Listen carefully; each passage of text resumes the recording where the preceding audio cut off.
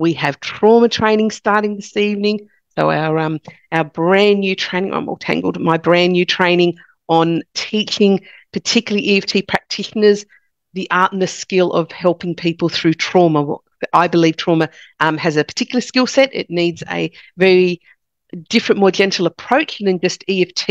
And if you're not skilled in how to venture your way in slower than what you normally would do, you can do quite a little bit of damage. So we have trauma training starting tonight. So if you are watching this and you are interested in being trained specifically for trauma, we are going to look at medical. We're just going to apologize for the men who are just tapping here. Don't you just get that? So we're going to look at some medical stuff. We're going to look at accidents, injuries. We're going to look at impacts of all of that. We're going to be looking at some sexual abuse trauma and stuff like that towards the end of the course. We're going to be looking at helping people through grief and loss and touching on PTSD or PTS as it's known. There's 6 modules in total. Of course, this bang is just put it all completely out of my head. But we are here today. It is February. Where on earth did January go? It is the month of love. And I love February as well because it's my birthday month. One of my babies was born in February as well, literally the day after Valentine's Day. So, after a very romantic dinner with his father, my son decided to come 6 weeks early. So we have some fun. So what we're going to start off with this month is we're going to start to talk about how do I use EFT to heighten love? How do I use it to deepen my relationships? How do I use it to even attract love? Now, while you're going, so who are you, Lorna, and why are you talking about this? Remember, I wrote a book on the subject. Thank God he's gone. Down here, the important bit, The Smart Woman's Guide to Get Back Your Personal Power and Reclaim Your Confidence. It has a super sassy title. No men were harmed, beaten, or berated in the writing of the book.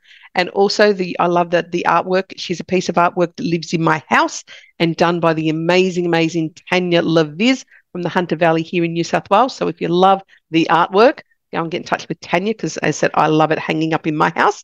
Not the original, but close enough to. Thank God he's gone. This book is about personal empowerment, personal leadership, women's empowerment, and it plays in so well to our topic today. When we want to look at deepening any relationship, I'm a single girl as well, so I'm out doing dating and I'm meeting lots of people and learning lots of things about myself. When we want to use EFT to clear out the blocks to attracting a new partner or using it to enhance what we already have, whether that's the love of self that you want to enhance or deepen the relationship that you have with another person. As with all EFT, if we were to go and start doing tapping on, I just want to have a new boyfriend or I just want to have a new partner and I want everything to be wonderful, and actually just sort of tapping on what do I want? That's okay. If you then started tapping on the good stuff and trying to just bolster it all up and, I love my life and I just want it to be free and I just want to attract in the right person and blah, blah, blah. That's all good and fun too. I'm guilty. I do it as well. I have my whole routine that I do in the morning of just boosting up my whole entire day. It's fun and it works. But when you want to look at deepening relationships with other people, I said whether it's a deeper with self, you want to attract a new person in, or you really want to enhance what you've got with the person you've already got in your life already, the trick with EFT is, A, to be honest with yourself, no sugarcoating it, and B, getting into the weeds, getting into the nitty-gritty of what the blocks are. Now, let's quickly talk about what happens when we're in relationship with other. I believe that we learn in the relationship, but we get to practice in the relationship, but we get to do our healing work when we're single. Not to say that you have to become single to do your healing work if you're in a lovely relationship and you don't want to leave, but often there's that time of being able to integrate it differently when you are wearing the single guy or girl hat for a period of time. So when we're looking to enhance with other people, I'm going to suggest, as I said, get a journal. I love journals and I think people should write stuff down.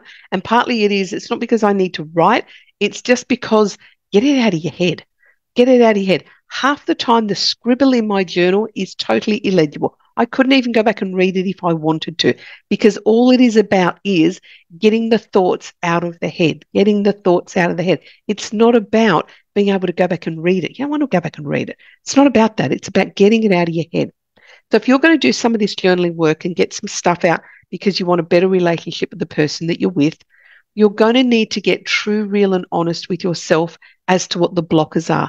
What are you currently doing? What are you currently saying to yourself? What are the fears? What are the limits? What's the stuff that's going on in your head that stops the amazing relationship? Because there has to be a block to it. Are there times where you're, and I'll use the word loosely, please don't attack, is there times when you're being the victim? Is there times when the other person does or says something and you find yourself tense, you find yourself activated or triggered, you find some feeling and sensation going through your body? Yeah, all of that stuff, all of that is activations and triggers. You want to be clearing those. What is it that that person said to you today that annoyed you, bugged you, bothered, ticked you off, triggered you, whatever word you want to use? What was that they did and they said? I don't know, maybe they commented on your appearance. They've got no right to comment on your appearance, I agree. But if they commented on your appearance and you got really hurt and really worked up about it, what is it exactly about that statement that bothers you? Is it because you feel the person that loves you should not see any of your faults? Do you think that the thing that they said resonates with you? It's what you already think about yourself. Is it that they're being a real shit and just saying really horrible, mean things? And is that a pattern for them that they keep doing? So maybe the trigger is, what are my boundaries because I'm allowing them to keep treating me that way? Notice how it isn't just about this very clear-cut thing that happened. There's always things underneath it. And that's where the honesty comes in. That's where I want you to be true to you. I want you to really, really get underneath things. I know for my personal transformation, when I wrote the book, it was the most cathartic journey I had ever been on, I think, because what I got to do was I got to face so many of my demons. I got to really look at my patterns of where I was playing the victim, where he did and she did and they did and all the other things that, we all go on about when a relationship breaks down. And it took me a long time to get past that. But it took me a lot of honesty as well. So when you're doing tapping, you're going to want to get in underneath. Where was I a victim? There were times when I blamed him. It wasn't him, it was me. Or I was equally as bad, or I was equally as judging, or I was equally as attacking. It wasn't all him. And I had to be honest with myself to heal all of that. There were some things that I did that I am far from proud of, but I did them. There is no point berating myself over the fact that I did it. I did it. End of. But it does mean I don't need to repeat it. I don't need to do it again. Yeah? So be honest with yourself. Focus on all of that. Go and look at what's underneath the impacts of what the person did, what the person said, because usually in relationship with others, it's about what they did, said, etc. Or didn't do, say, etc. But so get in underneath it. What's it honestly, truly, what's the honest, true feeling or sensation or what it is about that? Now, let's flip to the other side. When you're wanting to be in relationship and you are not. I get that is me. I have dated fairly infrequently. It's a bit of a personal stuff. Dated fairly infrequently over the last, it's been nearly a decade, probably 9 years that I've been single. And I have done a lot of work on myself in that time because I'm very particular of the relationship that I would like to be in next. I certainly don't want to just be in a crappy old relationship for the sake of it.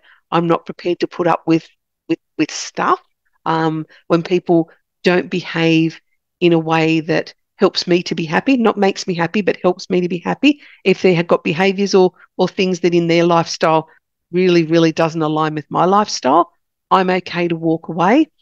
In the past, I would have stayed. and I would have got angry, and I would have got resentful, and I would have got annoyed at them for not being who I needed and wanted them to be. Yeah, I think we're all being very guilty of that. I needed to let that go. They are them. They get to be who they want to be. We don't get to stick around and be angry at them for not being who or what we want them to be. But I needed to get honest with that. I needed to get underneath that. So if you're a single person, you're looking for love and you want to deepen those relationships or attract someone better in, you've got to get into your own stuff. You've got to look at what's blocking you.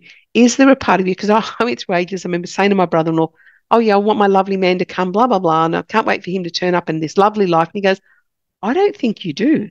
He said, I really think you enjoy your nomadic lifestyle. I'm pretty sure, Lorna, you enjoy being able to disappear up north to Queensland for 4 weeks to do a house sit and be able to go down to Melbourne to see one of my kids and I go to spend time at their house and I house sit. And I come and go. I really have a great lifestyle. And he was really interested to go, yeah, but I don't think you want a partner. His interpretation of partner was someone that was going to live with me. I have no intentions of someone coming to live with me. I have a very different view of what a relationship looks like. So that's also worth exploring too. What does relationship mean to you? What is in your intentions of meeting a new person? You may say, look, I'd really, really love a new partner in my life, but I don't want to live with them. Be honest with yourself and know that that's okay. In this day and age, we can form our relationships to be whatever we want them to be. I don't need to follow anything that's conforming to the norm, nothing at all. They just need to make you happy. So look at those. If you're not attracting the person in anything, there are some blocks. Look at what the blocks are. Look at your honest, true feelings. Is there a feeling of terror and tremor that goes through your body? Is it just a sensation that goes through your body? Is there a real, oh God, I love my single life. I love the freedom of being able to come and go. If I have a partner, that will equal control, because I know that was me, because my past relationship was very controlling. The other person used to say, oh, I never stop you doing what you want to do. But the end of the sentence was, but man, am I going to make it hard for you when you come home because you've annoyed me because you've gone and done what you've wanted to do. That was the end part of it. That was the tail end that I had to put up with. So for me, I had to work on the fact that relationships they equal trapped. So get in underneath them and figure out what they mean to you. A relationship equals, a relationship means. What does it mean about me personally? What does it mean about me as a collective, as part of the collective? Think of it like that. Same if you're already in a relationship as well, you can do the same. What is it about this relationship that I love? What is it about this relationship that I'm not so fond of? What are the things that I would like to change? If I had the opportunity to change them, what are they? And look at those. So what are they? What are those triggers for me? If I don't like the way he speaks to me or she speaks to me, how would I like to be spoken to? And if I'd like to be spoken to differently, am I speaking to myself in that manner? Or am I speaking to myself as equally detrimental and derogatory as they do? Remember, this is an energy space. It comes and goes. It's a mirror and a reflection. And this is where your honesty with EFT comes from. There is no point tapping on, bring me my new lover, until you're happy to clear out the gunk that's stopping the quality man or woman that you want to come along from coming along. So again, if you would love my book, so here is a copy of my book again. Thank God he's gone. The Smart Woman's Guide, Smart Woman's Guide to Get Back Your Personal Power and Reclaim Your Confidence. Personal development book for women, personal leadership book for women. I have some of them here at my home. I'm going to invite you, if you would like a signed copy of the book, you pay for the book, I will pay for the postage. The book is only $20 Australian. You pay for the book, I will pay for the postage. I will sign it if you would like to. I will send it to wherever you are in the world if you'd like a copy of my book. Leslie's also going to put, because my gorgeous Leslie's on the line, she's going to put a link to the trauma course that we have starting tonight, 7 o'clock Sydney time. It is all recorded. It will run for 6 weeks on a Thursday evening. The recordings will go into a library that you'll have access to. So if you'd like to join us for trauma training, please do so. If you don't want a physical copy of the book, but you want to get it on Amazon or Audible, because it's an Audible book and an Amazon printed book, please do so. It's wonderful always to see the royalties coming every month, which shows me that people are still buying my book, which is beautiful. I will be back here next Thursday and we will have time to chat then. Wishing everybody much love. If you have questions, you know where to pop them into the group. Send us a direct message, whatever it needs to take. We will answer your questions for you. Beautiful month of love, and I will see you all again very, very soon.